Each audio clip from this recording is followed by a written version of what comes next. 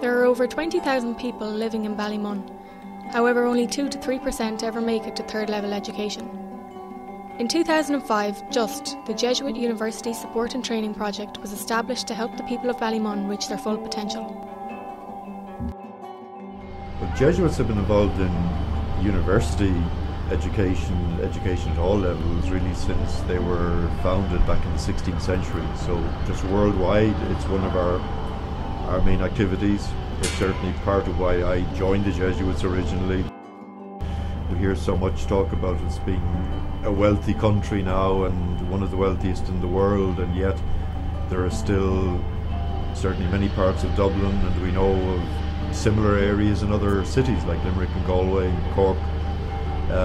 There are still pockets of disadvantage that certainly makes it hard to believe that this is a wealthy country.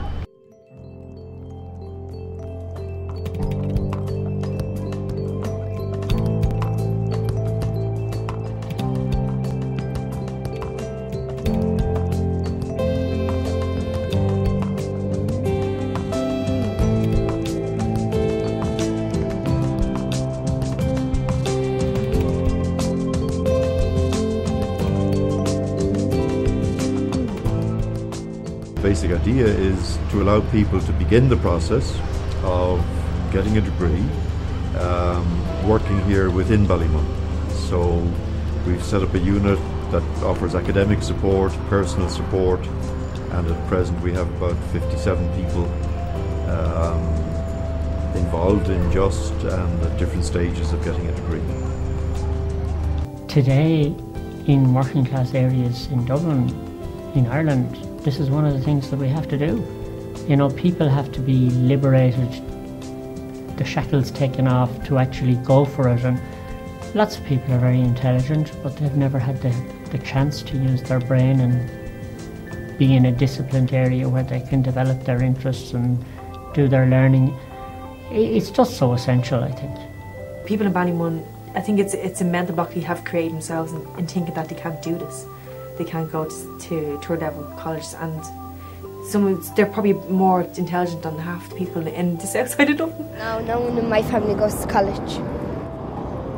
What's that called? Politicians, is it? Yeah. I want to be a lawyer. Yeah, I'd love to go to college to be a beautician. I think the obstacles, like some of them are very, very, I suppose, immediate and concrete, like financial issues. If people are single parents and have children to worry about, they can't easily leave a job to do a part-time degree. It's a real problem that the financing of part-time study, especially for mature students, it's far from satisfactory. On the more personal level, a lot of people wouldn't have had the chance to complete secondary education. Some of them wouldn't even have completed primary education. It's the way I brought up, I suppose. Like, your parents hadn't got a great interest in education and didn't put it into you, so just followed on. I couldn't wait to get out of school.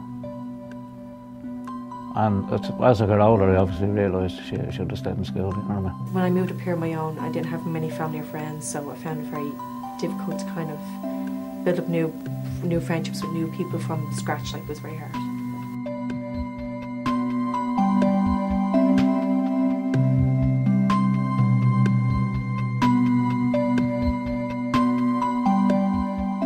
People started to come to us because other people were doing it and they heard it was worth doing, or somebody in a course with another community organisation, and the person spotted them and said, you should be thinking of going to third level, go and see J.U.S.T. The way I heard about J.U.S.T was through my sister. She done this herself and then went on to college, and I followed doing the same thing. My local priest is Father Frank, and he's like, I've known him since I was a kid, and we just out of the blue one day he approached me and asked me he just approached me and asked me, did I want to join a group called J.U.S.T, and he just suggested I come over and just have a look and see what the group was about and what they offered as a support group for college students. It's really, they need encouragement, they need moral support, they need some practical support, They've never written an essay in their lives. They've never used a library. And even how to go about reading a book in a way that's efficient and that's helpful if you're writing an essay or doing a project. So we find the range of supports with some basic academic and personal support, people can take that first step. Well, in Just we learn a lot of different things. Firstly, they kind of learn basics, like some people that are coming into the group have been in school like for about 20 years. And so they give kind of basic verbal, grammar, spelling, punctuation, and any kind of just the basics of English language. At the moment I'm doing basic, it's a pre-college course, like how to read notes, take notes, and how to read basically, and get your point out, you know what I mean, out of lectures and all that. Typing, computers, all that sort of stuff. It's made me realise I'm capable of it, yeah. Give me confidence.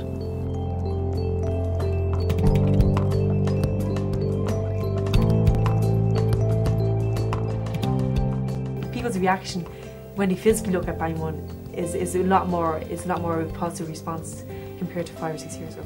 To break the cycle of poverty, I know a lot of money and effort is being invested now in the physical regeneration of areas like Ballymun, with new houses being built and old flats being knocked down, but unless there's a breakthrough as well on the level of culture and education, the cycle of poverty won't be broken, that it'll be passed on to the next generation. So it'd be terrific if over the next, say, 3 to 5 years that gradually people emerged from the project who could, take on a leadership role and that they would guide the project then into the future, and it'll be up to them how it develops.